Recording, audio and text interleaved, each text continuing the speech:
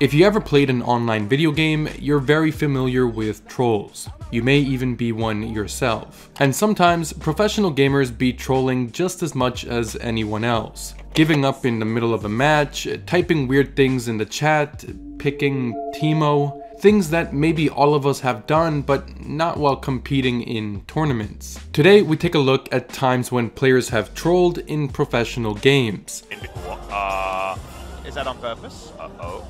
But before we get into that, today's video is sponsored by Professor. Professor is a companion app for League of Legends that genuinely gives you everything you need to perform better in your future games. The app provides you with automatically importing the best runes for your champion, so you never have to get pinged for having the wrong runes again. Jungle timers on the map showing you exactly when jungle camps are respawning, a summoner spell tracker to literally help you keep track of when your opponents have used their spells, along with a whole lot more useful features that you can pick and choose what you actually want to use. And to answer a question you may have, yes, this app is completely safe to use and complies with Riot's terms. It's basically taking all the information available and serving it back to you in a way you can easily read and access. Download the app for free with the first link in the description. Alright, let's get things started.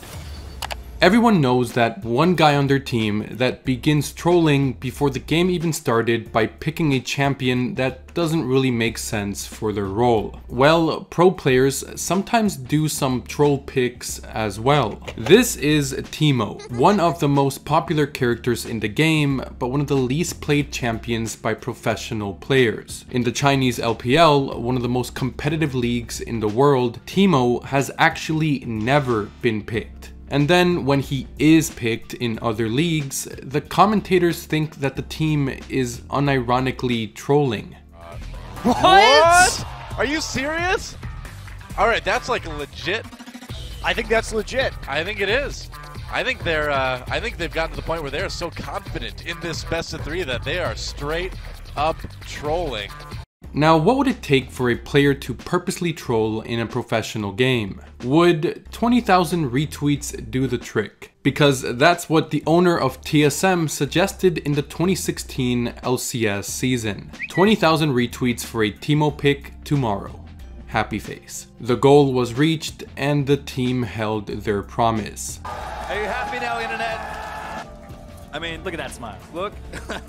Now, the reason for this kind of memery was because TSM currently had 16 wins and only 1 defeat in their season. So with this being their last game before playoffs, they decided it was okay to have a little bit of fun. But of course, there's a reason why Teemo isn't played by professionals. The Teemo player ended up with a score of 1 kill, 5 deaths, 1 assist, and lost the game.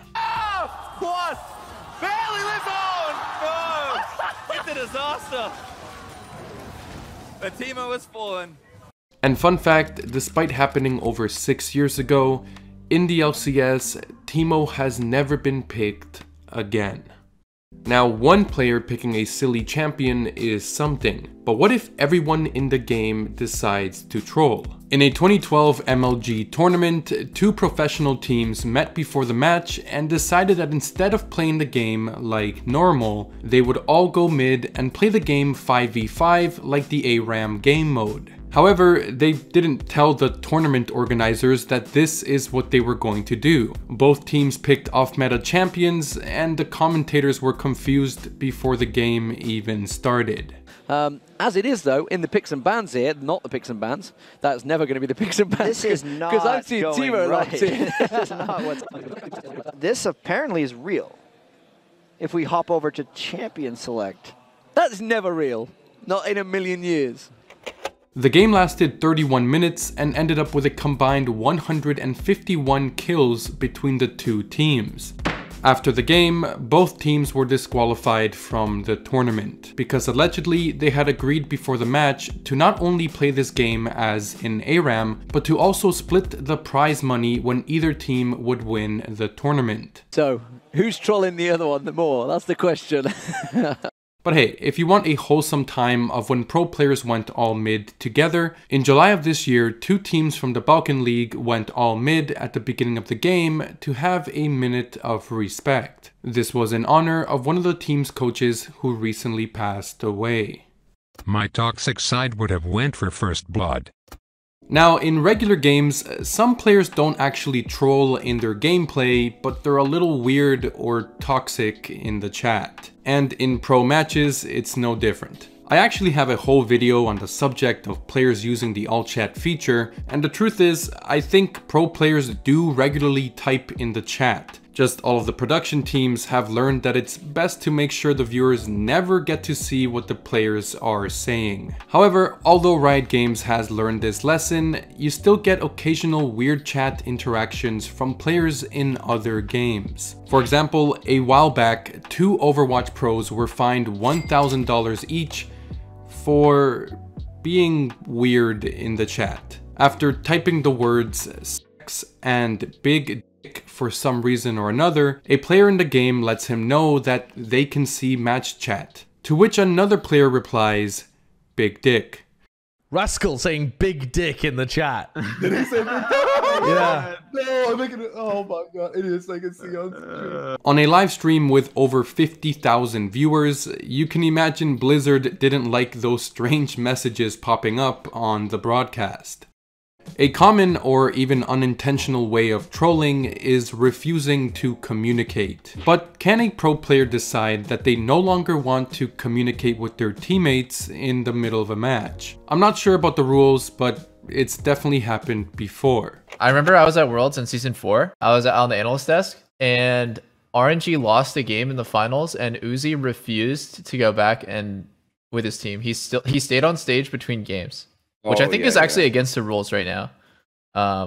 Really? And like, yeah, it's because he was just so pissed off. He didn't want to talk to his teammates between games. It actually wasn't during the finals, but instead the quarterfinals after losing Game 4 in a best of 5 match. After their defeat, instead of going backstage to prepare for the next game with his team and coach, Uzi just sat on stage. Because we're only looking at Uzi here, I can't see the rest of his team, but I think they've left. I think they've all left.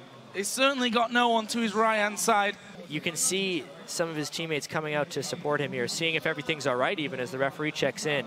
But they got to prepare for Game 5. Shaking his head and... No. I don't think he wants to move. Doesn't want to move. Stay concentrated, stay in the seat. He wants the Get game to ready happen. for game number 5. But hey, in the upcoming game, he ended up with the best score in the game and they won the match. So sometimes, maybe having a little bit of a temper tantrum is actually good for you. Now here's the question, do pro players ever troll in regular games on their personal accounts? The answer is they do. And there's been many times when a pro player's trolling in solo queue resulted in them being punished in the real world. Not too long ago, a player from the LPL named Ching Shan received a 2-match suspension for his behavior in solo queue. Specifically, he was intentionally dying repeatedly and refusing to help his team in a ranked game on the Korean server. However, this wasn't any regular game. Ching Shan's mid laner was Faker, arguably the best pro League of Legends player. Faker was streaming during this time and was frustrated with the fact that another pro player was trolling his games, because by the end of the game, Ching Shan had died 16 times. Faker said, "To be honest, I don't understand why Chinese pros are allowed to have Riot super accounts in the first place. If I meet that kind of player one more time, I'll just boycott playing the game. This guy should never be allowed back on the Korean server, or at least receive some kind of punishment." And he did indeed receive a punishment. Alongside his 2-match suspension, he was also fined almost $8,000.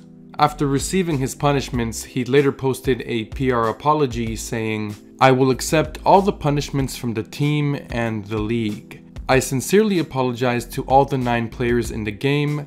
I am sorry. From now on, I will treat every game with integrity." I'm not sure how genuine these words are, but what I do know is it seems trolling Faker can be pretty expensive. But alright guys, thank you as always for watching. Let me know of any trolling situations I may have missed here, and I'll see you again very soon. Take care.